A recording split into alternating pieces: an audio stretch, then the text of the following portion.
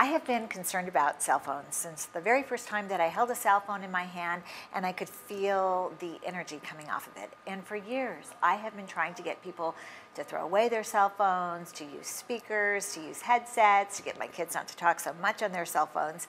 And a couple of days ago, the World Health Organization came out with a ruling on cell phones, a report. Now, part of the World Health Organization is the International Association for Research on Cancer. And they looked at hundreds of studies that have been done in the past 10 years and determined, in fact, the head of the working group, Dr. Jonathan Sayman, he's from USC, determined this conclusion.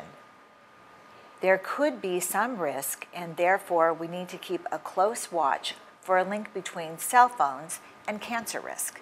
So from these hundreds of studies, they found a link between the radiation that comes from your cell phone and two kinds of brain cancers, one glioma and two acoustic neuromas. They put cell phone radiation, and this is a non-ionizing type of radiation, in a category of possibly carcinogenic. Now, what else is in that category? Things like diesel fuel, gasoline, caffeine, engine exhaust, and now cell phones. So what are the other categories, you might ask, because this category was a 2B. Well, a 2A, which is probablys, things like UV rays, the sun, diesel engine exhaust, and carcinogenic for sure, the group 1s are asbestos, X-rays, tobacco, things like that. So what does this mean?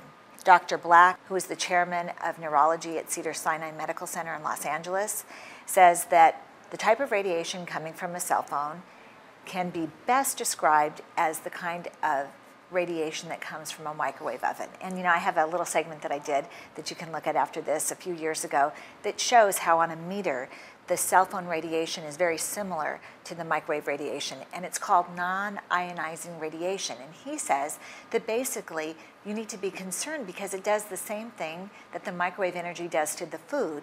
It heats up your brain. The bottom line is just what we've been saying all along.